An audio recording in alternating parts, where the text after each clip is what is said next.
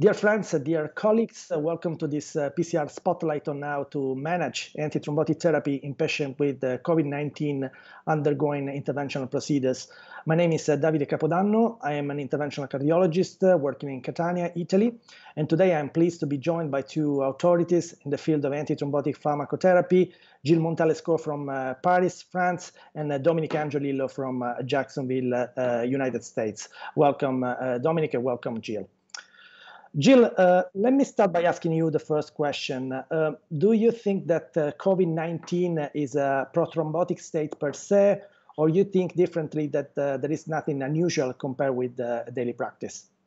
Very good question. It is a prothrombotic state for several reasons. First, it's a disease which is associated with intense inflammation, with also endothelial dysfunction, with impaired fibrinolysis, and we have a couple of markers which are way up in these patients, like D-dimers and fibrinogen, not to mention platelets with a low platelet count in many patients. So we are in a situation of a prothrombotic state, and it exposes the patients to complications such as venous thromboembolism, pulmonary embolism, myocardial infarction, and also sometimes disseminated intravascular coagulation.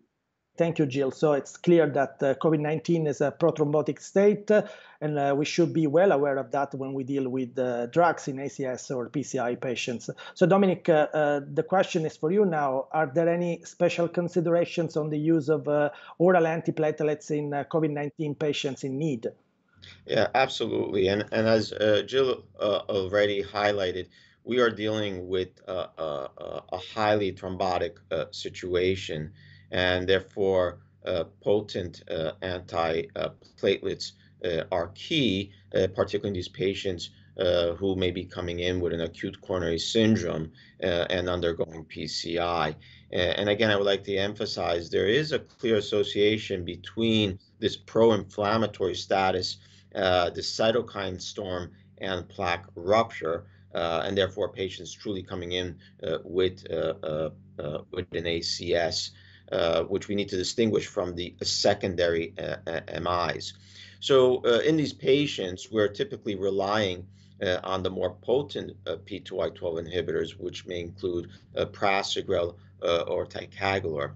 But what's important, very important to keep in mind, is that we're seeing more and more evidence on the value of the antivirals that are being used for the treatment of the COVID-19 itself. And so we must be aware of drug-drug interactions between these antivirals and the P2Y12 inhibitors. And I think the greatest concern is with ticagrelor because there are antivirals that interfere with CYP3A4, which is a common pathway for ticagrelor. So again, always keep the concomitant medications in mind. Okay, thank you, Dominik, for this very practical advice. And maybe to complete the spectrum of antithrombotics, I would ask Gilles the question on anticoagulants, whether he has some special considerations on their use. The first point I would say is that most of these patients, if not all of these patients, if there is no serious contraindication to anticoagulation, they should receive an anticoagulant treatment because the risk of having a thrombotic complication is pretty high. This is true for the sickest patient on ventilators. This is true for the patients hospitalized without artificial ventilation. But this is true also for ambulatory patients going back home with this disease, high inflammation, and exposed to pulmonary embolism. And as you may know, we have seen up to 30% of patients with this disease having a pulmonary embolism, symptomatic or asymptomatic. So we need to prevent these thrombotic complications, and we need to use anticoagulants in these patients. Probably the easiest way to do that is to use low molecular weight heparins in these patients. Thank you very much. Excellent. And Dominik, maybe the last question is about patients we have not spoken too much about, such as those who are stable, or they are just troponin positive or asymptomatic. So there are these kind of patients in which maybe you have other advices for managing antiplatelets. Yes. So this is a very different situation from the anticoagulants that Gilles very nicely expanded upon.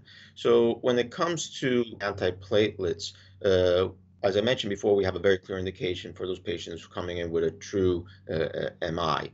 Now, there are a lot of these COVID-19 patients who are coming in with positive troponins, but these are secondary MIs, and the recommendations are for not treating these patients with antiplatelets. Clearly, in these patients, the anticoagulants have a very important role. So this is one group of patients, but the other very important group of patients are those who have coronary disease, have COVID-19, but are asymptomatic. And I do get a lot of questions about should these patients be switching therapies, and the short answer is no. If they're doing fine, they have drugs that are working for them, we should not think about switching, because switching can also lead to potential bleeding complications.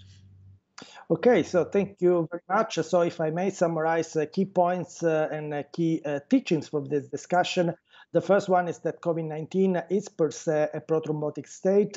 We have learned that particularly with antiplatelets, we should be well aware of the drug-to-drug interactions, and particularly with ticagrelor among antiplatelets used in acute coronary syndromes, as Dominik has said.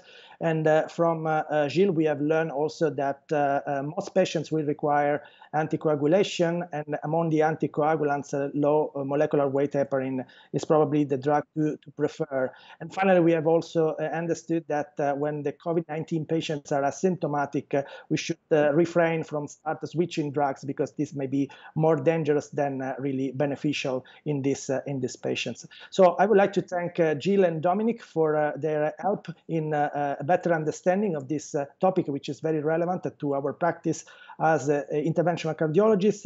And you know that for other practical information, you can refer to other specific videos of this PCR series in the Facing COVID-19 with PCR app on PCR Online. Thank you very much for watching this video.